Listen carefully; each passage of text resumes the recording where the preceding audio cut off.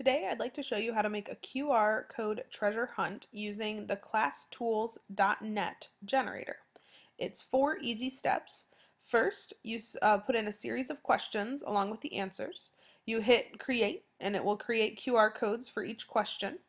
Then you display those QR codes either around the school or around your classroom. And then students begin finding the answers to questions after scanning them with their QR code scanner that can be downloaded onto any mobile device such as an iPod Touch or an iPad. So let's get started.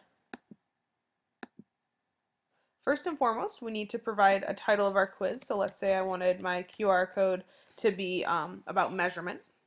Then you need to follow this very simple format where you just would write the question, then no space, a star, and then your answer.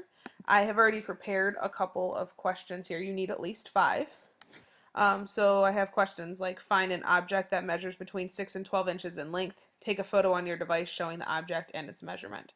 No space, star, and then 1. Since it's my first question, there's no real answer. They're going to show me a picture, so I would just put a number in there so I know what question it is. Then they might measure 25 grams of sand, measure 52 milliliters of water, or find something that weighs between 300 and 450 grams using an electronic scale. So I'm using a lot of different skills as well as some technology integrated. The questions are the thing that's actually turned into the QR code. The answers are only for the teachers to be able to see. Then you need to provide a password so you can edit the quiz later. So I'll be real sneaky and put in password. And then you just hit create the QR challenge. Once I click create, I see that I'm given a link to my completed QR code treasure hunt. When I click on my link, it basically gives me some teacher directions here that are very straightforward. And then I can either choose to go edit this quiz if I'm having problems. I can view the questions. I can get my QR codes.